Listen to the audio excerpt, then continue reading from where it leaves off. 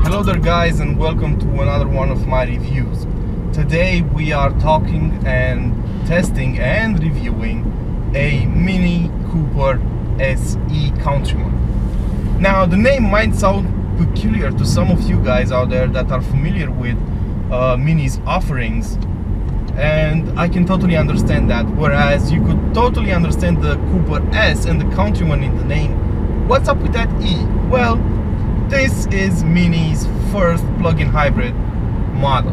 It is their take on the future.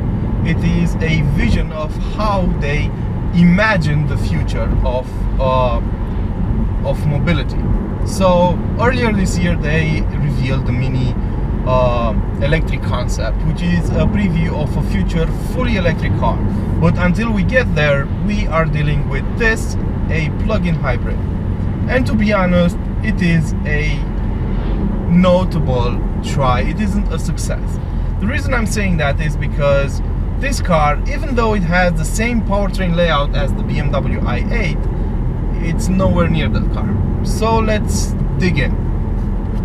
The car starts its life as a Mini Countryman Cooper.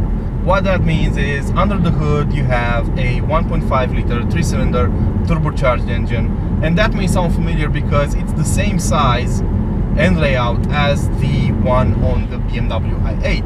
Unlike the 230 horsepower unit on the i8, however, this one has 136 horsepower and 220 Newton meters of torque. Now this engine is used to power the front wheels alone.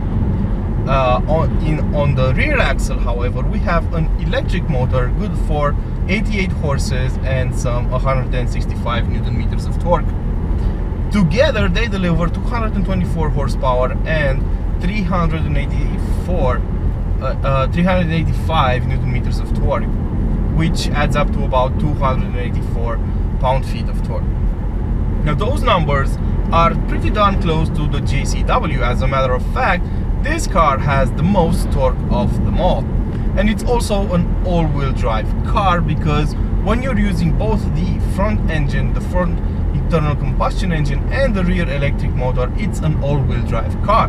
However, there is no transmission tunnel because you don't need a coupling between the front of the car and differential at the back, because the rear axle is powered exclusively by the electric motor. Now this in turn translates into a rather sporty feeling behind the wheel, because the electric motor will power the rear wheels and the car will not understeer whenever you push it. Of course, that's until the internal combustion engine kicks in, and that's when you start to notice some understeer. But overall the car does feel really nice to drive, and even though it's a couple of kilos heavier than the heaviest Countryman out there, it's still fun to drive and quite sturdy and bumpy over uneven roads. Potholes are felt throughout the car because the suspension has been set up to be a bit on the sporty side and not as comfortable as you'd expect. So together we have 224 horsepower and 385 Newton meters of torque. Those figures sound good on paper, but they also give the car the Cooper S in its name. The E comes from the electric motor, of course. And the whole purpose of this car was to offer eco mobility for people living in busy cities. And that's, in a nutshell, Mini kind of achieved that. The thing is, the battery is way too small. It's a 7.2 kilowatt hour battery that only lasts for about 20 kilometers or 12 miles around town. Let's say maybe 15 miles or 25 kilometers, but that's if you can really abstain from pushing the electric gas pedal too much. So around town you will get about 20 kilometers of electric range.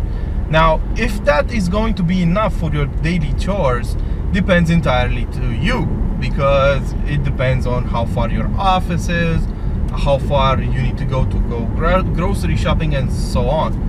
For me personally, 20 kilometers are not nearly enough for my daily chores.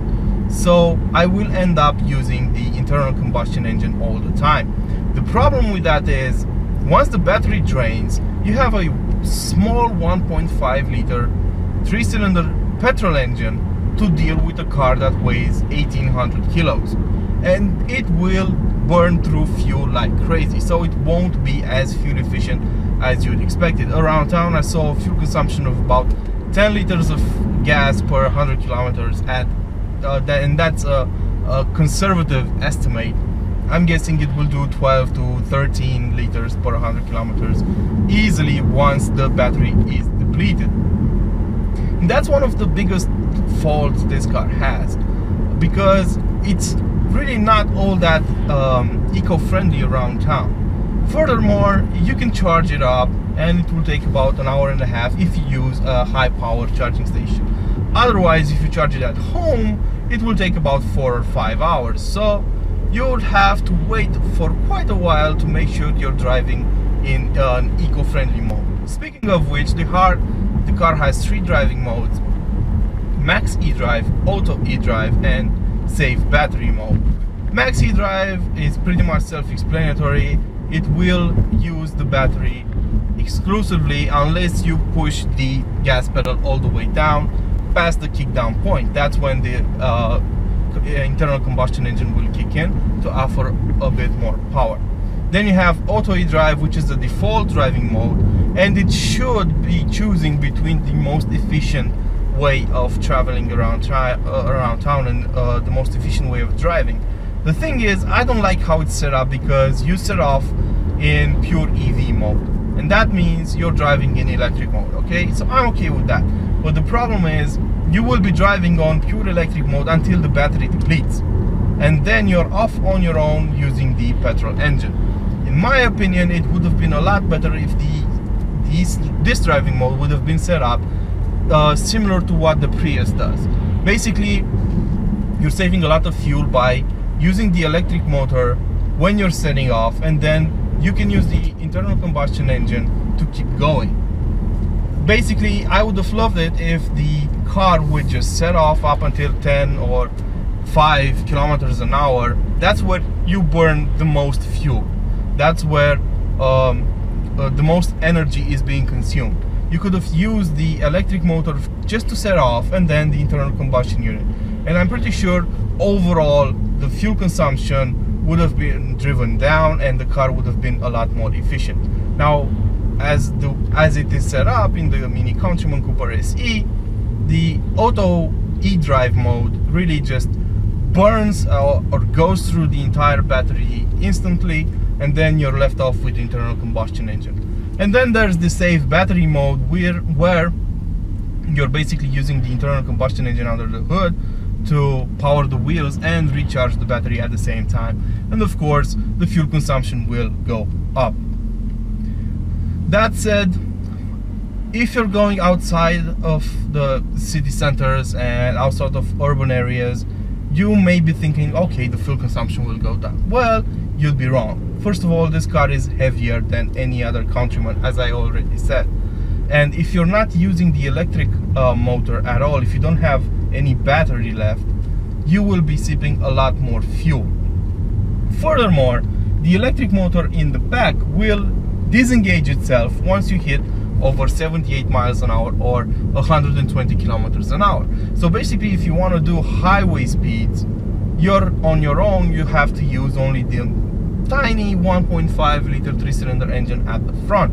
So if the car already weighs 1800 kilos and you add 2 or 3 people, 2 or 3 passengers and some luggage in the back, you're probably looking at a 2-ton vehicle being powered by a 1.5 3-cylinder engine with 136 horsepower, and that is not nearly enough. The car will consume a lot of fuel. So I've only been saying bad things about it, but what are some good things? Well, the car offers a lot of space.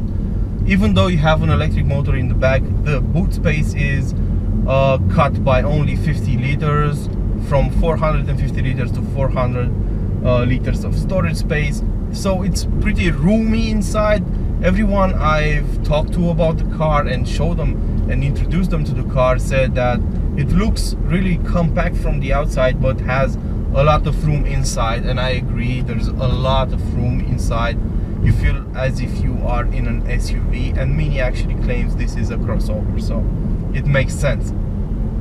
But the biggest issue the Mini has is the fact that BMW offers the BMW i3.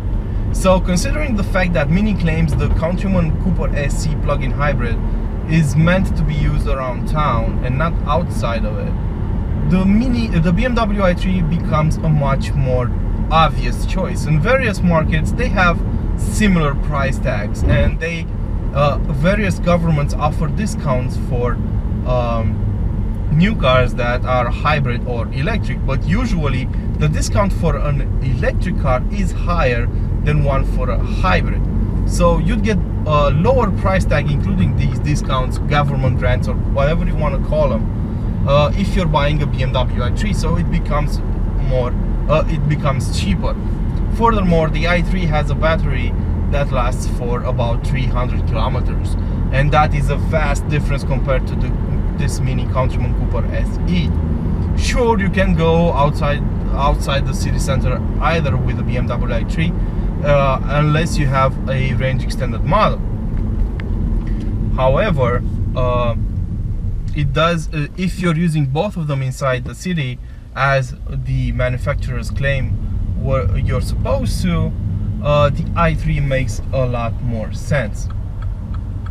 So that being said, the Mini Cooper SE hybrid is a first step in a new direction. So we shouldn't judge it too harsh, because Mini at least is showing an effort in this direction. Maybe it's not the car we're hoping it to be, but it is a good choice for now.